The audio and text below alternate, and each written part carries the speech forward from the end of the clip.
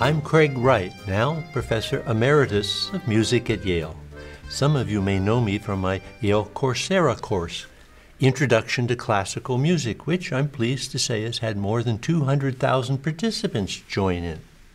But how did I, as a music professor, come to the topic of genius? Well, I came to this exploration of genius through the study of genius Mozart and his autographed manuscripts, studying them around the world. Curious about Mozart, I then started looking at the drawings and sketches of Leonardo da Vinci, and then started reading about Albert Einstein. And I saw common modes of thinking among these three geniuses. Well, if you're going to pursue the sciences, what one person is the only person to have won 2 Nobel Prizes in 2 different scientific fields? Well, that took me to Marie Curie. But why, supposedly, so few women geniuses? Well, Virginia Woolf offered an explanation. Then on to other marginalized figures such as Frederick Douglass, and even those with so-called disabilities, such as Yayoi Kusama, Beethoven, and Van Gogh. Eventually, I started a course at Yale called Exploring the Nature of Genius, which I taught for some dozen years. And during that time, I wrote a book, The Hidden Habits of Genius. And now I bring that Yale Genius course to you online as The Nature of Genius. I will be joined in this course by several colleagues from Yale who will provide insights into areas in which they are specialists. First of these is Lauren Summers. Lauren and I have worked together over the years at the Yale Alumni Academy. Lauren is a great interviewer, better than I, and thus she will be introducing most of our guests in our course. These guests include Yale Professor of Astrophysics, Meg Urry, yes, a real rocket scientist, on the issue of women, genius and gender, and inclusion generally. Here's a quick excerpt from Meg's interview. Have this idea that we live in a meritocracy where geniuses will just float to the top and all will be well. And I worry a lot about all the untapped genius that's out there, that the brilliance, the ideas, the solutions to today's problem, particularly if we're talking about STEM. Technical, scientific issues are staring us right in the face all the time. Big problems, from climate change to pandemics and beyond. And we need all the talent that's out there. We'll also be joined by Yale Director of Admissions, Margaret Dahl, discussing the subject of how we can judge and encourage the best young minds of today. And also by psychiatrist and Yale Medical School graduate Dr. Eileen Jennings on the question of genius and prodigies and the pros and cons of gifted programs. And finally, by Yale alumnus Roger McNamee, founder of private equity firm Silver Lake Partners and Elevation Partners, and a philanthropist who will discuss the topic of genius, money, and innovation. As you might expect, in a course on genius that emphasizes Western culture, we'll meet the usual exceptional suspects.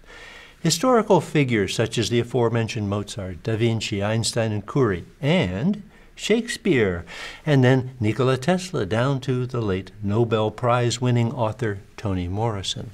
And, of course, we will come to know some geniuses of today, not only well-known tech entrepreneurs such as Elon Musk, Jeff Bezos, and Bill Gates, and pop artists Kanye West and Lady Gaga, but also less well-known scientists such as Katalin Karikó and Jennifer Doudna.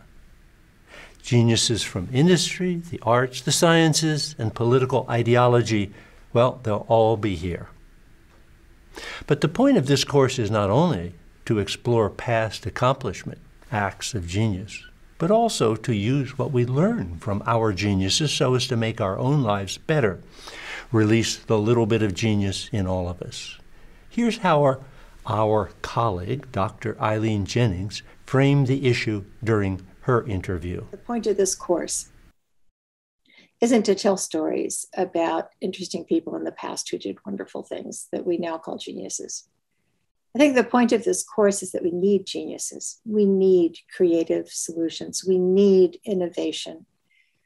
We need to fix things that are broken in ways that with technologies and ideas and methods that we just simply don't have right now because they're not working. That is something that we all need to address on an individual level or a global level. But certainly throughout history, geniuses have a way of fixing things. Geniuses can catapult evolution. The ideas that come from geniuses and groups of geniuses can lead to remarkable change in a fairly short time. First, study the geniuses and then apply what we learn. That's our aim. Every course should have both a clear goal and a clear path to that goal. Our path will come in 3 sections, 3 parts. Part 1, week 1, what is genius and what genius is not? Part 2, weeks 2, 3, and the beginning of 4, what makes genius? What modes of thinking does the genius employ? Part 3, the conclusion, how can we emulate the genius? How can we adopt these modes of thinking to allow us individually and collectively as a society to work more efficiently and more humanely? At the end of each lesson in our course will come assessment questions designed not only to test your knowledge of the information presented, but more importantly, that ask you to use this information and your own life experiences to engage in practical exercises of critical thinking. Critical thinking. Will this course make you a genius? No, at least not immediately. But it will help you think about your strengths and weaknesses, how you raise your children, choose the schools they attend, spend your time and money, vote in free elections, and perhaps find your own passion or obsession as these geniuses found theirs. But for this to work, first, we have to consider what genius is.